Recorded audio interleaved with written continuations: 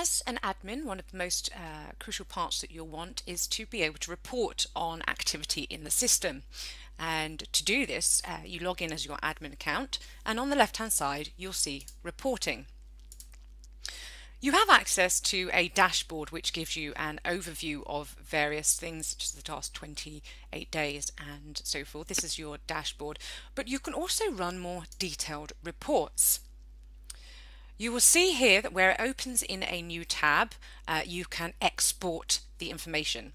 So if I wanted to go into the matches list, you'll see here that it will list any of the matches that are currently happening, and I can export to the CSV.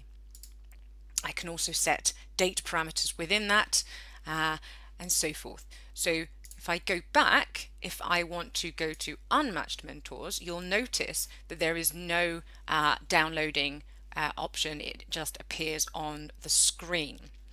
So this is just something when you're in the system to be aware of, but this is where you can run various reports, and where needed, next to these images, know that you can also export as a CSV.